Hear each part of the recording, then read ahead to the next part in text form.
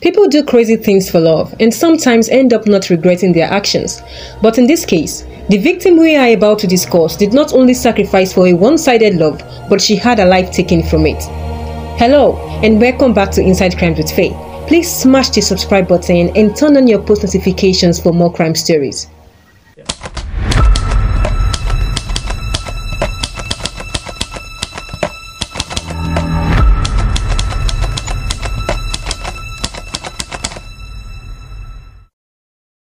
On the 31st of October 2022, a 51-year-old Mexican named Blanca Arellano flew 3,000 miles from Mexico City to Lima, Peru to meet 37-year-old Juan Pablo Villafuerte, a Peruvian and a human medicine and biotechnology student who was said to be studying at the Faustino Sanchez Carrion National University. The two were said to have met on a gaming app and had been in an online relationship for several months before Blanca, out of excitement and loneliness of heart, boarded a plane to meet him in search of true love.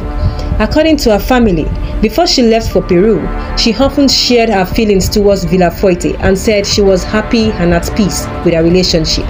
After spending a week with Villafuerte and telling her niece that she had fallen in love with him, Blanca Arellano went missing, with her family unable to contact her for weeks.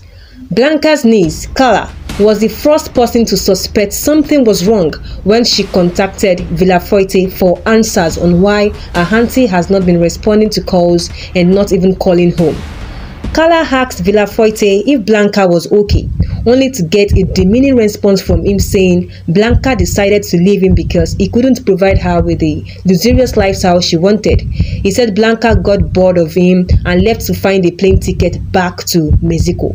In his last exchange with Blanca's family, he said, "I hope she is doing well, but my role here is over. I don't know anything else from here, and I'm saying this with sadness. I'm sure her phone is not working or she's out of battery. Take care and I hope she gets back home safe."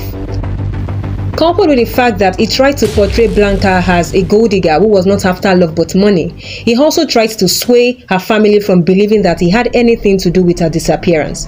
I wonder how killers think sometimes. So he actually thought that the Arellano's family would ignore the fact that their daughter, aunt and sister boarded a plane to see him in person, only for her to vanish from the face of the earth after a week of arriving in his home country. 2 weeks later, after no words from Blanca, her niece called for help on Twitter.